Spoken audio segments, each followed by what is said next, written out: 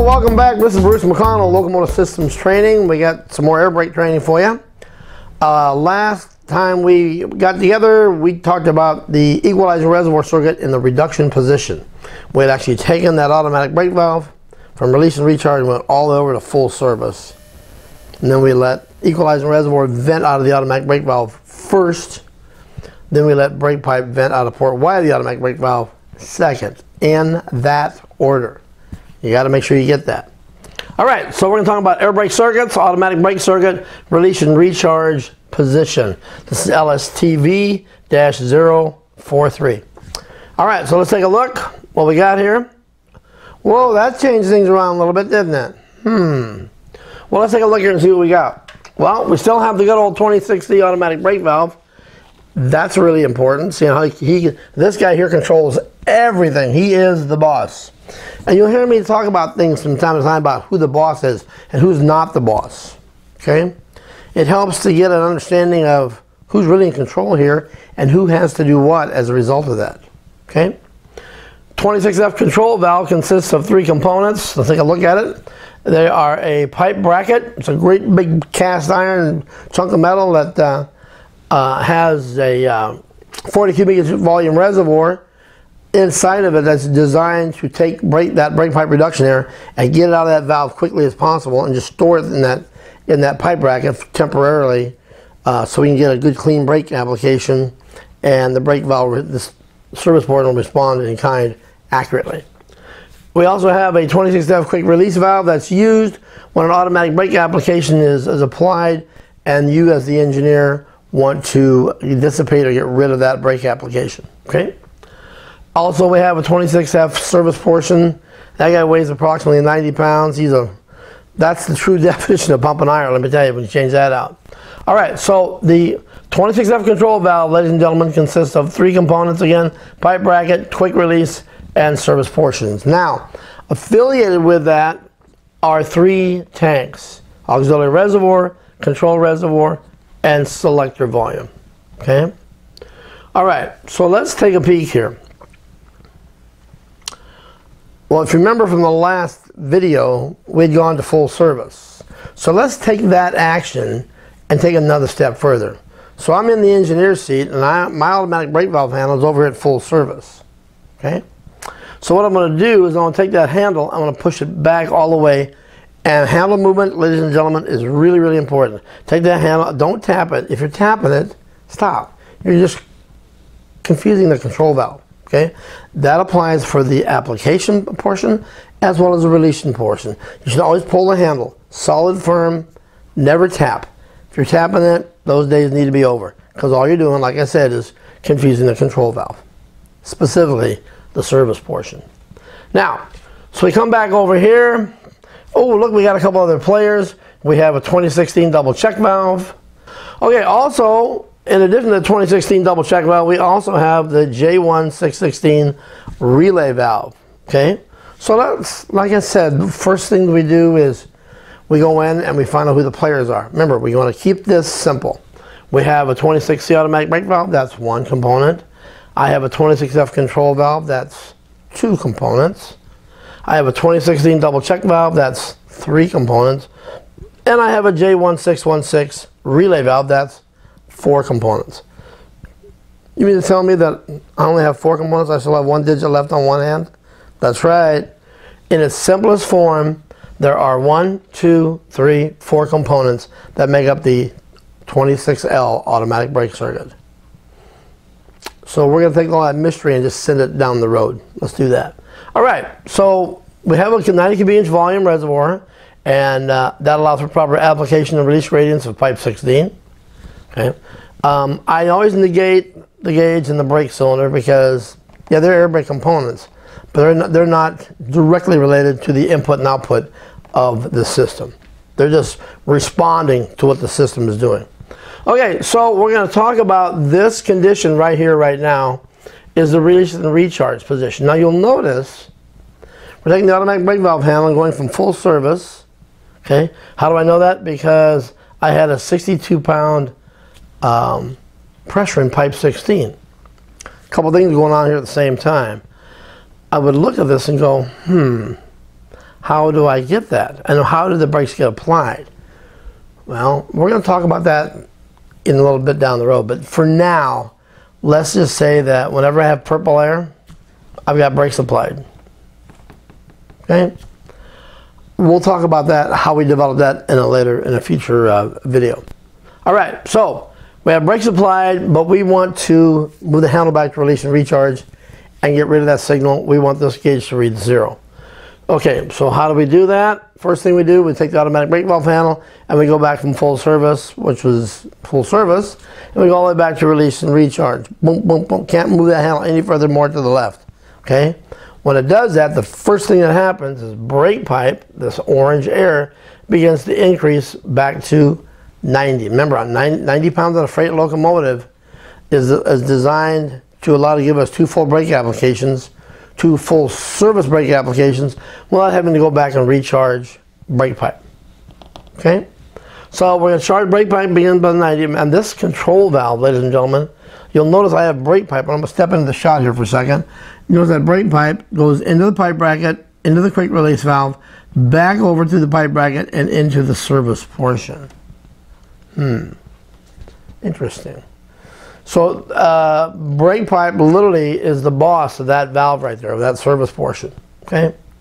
So the signal that this service portion is looking for is what happens in this pipe right here. When brake pipe goes up, brake cylinder pressure goes down. When brake pipe pressure goes down, brake cylinder pressure comes up. Kind of a teeter-totter effect. Okay? All right, so what we're going to do is over here in this control valve, we've had some things that were set up from the application that still exist. But what we're going to do is we're going to have brake pipe increase first, and as it's increasing, we're going to take control air and we're going to have it reduced to match brake pipe, which is coming up. And we'll talk about that. So let's go ahead and go to the next slide. There we go, that's better. All right. Couple notes here that's going to help us out. In release position, control air reduces to match existing brake pipe, which is increasing to 90, which I said right up here just a moment ago. Okay. The service valve moves down to open port 10, which is just an opening in the pipe bracket, right here, port 10. To the open port 10, exhausting pipe 16 signal air. All right, so let's stop right there for a second. Move the automatic brake valve handle. No more tapping. Those days are done. Automatic brake valve handle over to release and recharge. Boom. Good, clean, crisp signal. I started increasing brake pipe from 65 because we had full service reduction. It's going to go up to 90, which is going to do a couple things in this control valve or service portion. Okay. Before I go any further, I do want to make mention. These 3 tanks. The auxiliary reservoir tank is a huge tank. It has 1,000 cubic inches of capacity. The control reservoir has 900 cubic inches of capacity, and the selector volume has 500 cubic inches of capacity. Now, all 3 of these tanks, when the automatic brake valve handle goes back to release and recharge and brake pipe gets up to 90, these 3 tanks will all charge from brake pipe pressure. So no matter what pressure they were at, they will charge once it's all said and done and the air brake system is fully charged. Brake pipe, and it says right here, brake pipe charges aux res, control air, and selector valve, and there's the key. Up to 90 pounds in each tank. When each of those tanks is fully charged to 90 pounds, then that locomotive, ladies and gentlemen, is ready for a next brake application. Now, oh, hey, look at this right here. You notice here, it says here, the up way top right-hand corner, it says 2.5 times reduction of brake pipe is magic. Magic? Really? Yeah, magic. I put that in there to, number one, get you thinking about it. What do I mean by magic? Well, for every 1 pound of that brake pipe reduced when we move the handle into the application zone, this purple air, this pipe 16, went up 2.5 times the reduction of each pound of brake pipe that dropped off. So here, let's say we went to full service, which is what we did in the last video. We reduced brake pipe down, well, we reduced the equalizer reservoir first 25 pounds, then we reduced brake pipe down to 25 pounds. Because we reduced brake pipe 25 pounds, following the magic up here, the 2.5 to 1, I do old school math because I'm not real good at math. I know 25 and 25 and 12 and a half is 62. But that's not right. Where's my half pound down here? Ah. Well, inside this service portion over here, ladies and gentlemen, is a little valve called a service brake cylinder limiting valve. And if I have a good strong charge of aux res up in this tank, I'll have pressure greater than 62 pounds. But the limiting valve is set to only allow somewhere between 55 and 62 pounds on most locomotives. There might be exceptions on a full service brake application. So this half pound got chopped off and remains inside that control valve. That's why you only see 62 pounds in this line right here. That's what the question mark was for. Okay? Let's see. All right, so again, to recap, first thing that happened was now I got main reservoir coming here feeding this automatic brake valve. Brake pipe goes from 65 pounds back up to 90. It comes in and goes over. And the selector valve will charge back up to 90. The control volume will go in to match existing brake pipe, and we'll talk about that later. It goes back up to 90. Aux res charges back up to 90. When all three of those tanks are fully charged to 90, and this purple air, and that's the next step we're going to talk about, goes bye-bye, which is a technical term, then something magical is going to happen down here. So it's real simple. Automatic brake valve handle goes back to release and recharge. Main reservoir feeds. Brake pipe increases in the control valve. All three of these tanks can charge back up to 90 psi because 90 and 90 equalize. This little spring and the pressure in pipe 16 will push that service valve down, open up the exhaust. I know it doesn't make any sense right now, but we'll talk about it later.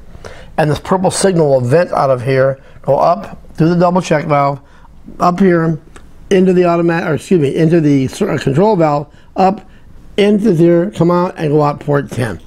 So once we deplete or eliminate this purple signal, that piloting signal no longer is telling the J relay valve, I want to apply brakes. In fact, it's the opposite. He's saying, the signal is gone. I need all of the air in the brake cylinders to leave now. So what'll happen is when that purple signal goes bye-bye, all the air from all 8 brake cylinders, including the gauge, will come up and it'll actually vent out the J1616 relay valve underneath the cab 4. And that's that real loud that you're hearing under the cab 4. That's all that brake pipe air coming back.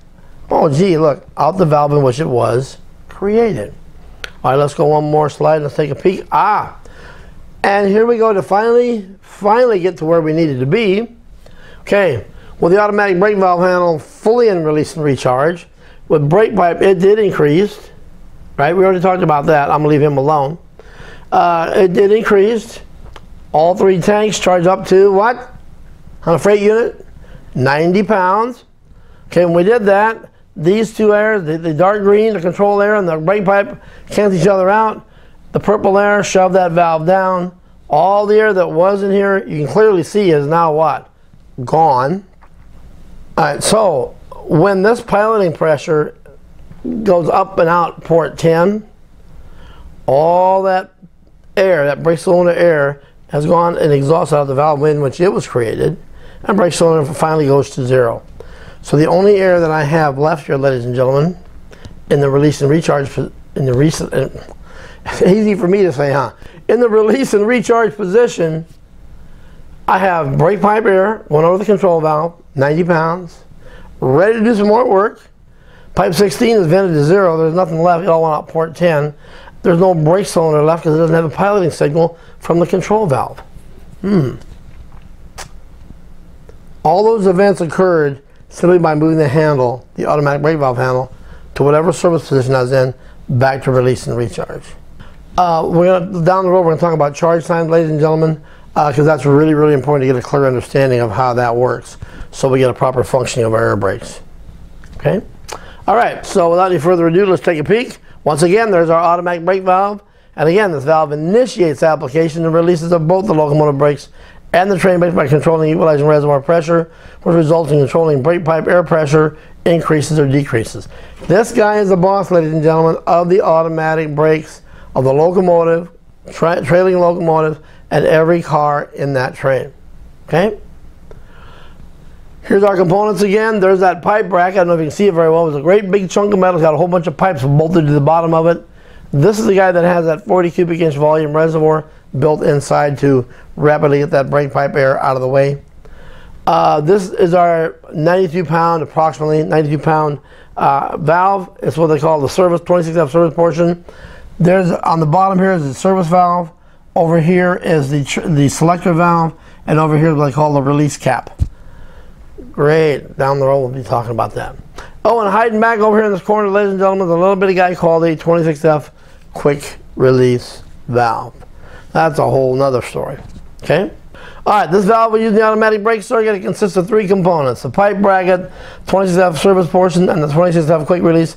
Ladies and gentlemen, all three of those pieces, all put together, make up the 26F control valve.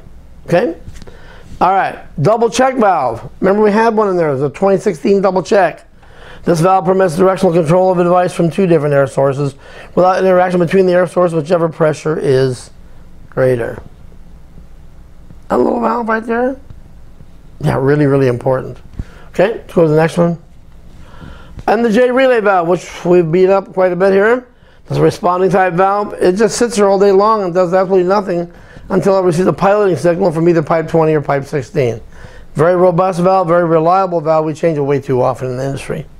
It's a responding valve type valve. It responds to an air signal from either the independent circuit, there it is, pipe 20, or an automatic circuit, pipe 16, that provides a large volume of air, main reservoir air, to the brake cylinders. This the diaphragm or diaphragms contained inside this valve determine the output of air to the brake cylinders. Okay? And of course, what is our goal of the entire air brake system? All the valves, the components, the pieces, the parts, the airflows, everything is to get air to this cylinder right here. This component converts pneumatic energy, air pressure, into mechanical action. Provides a retarding force to slow or stop the wheel, which in turn will stop the train.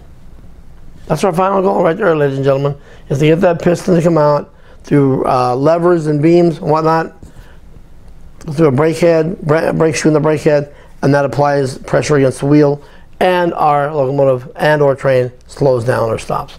That is the ultimate goal of the 26L air brake system.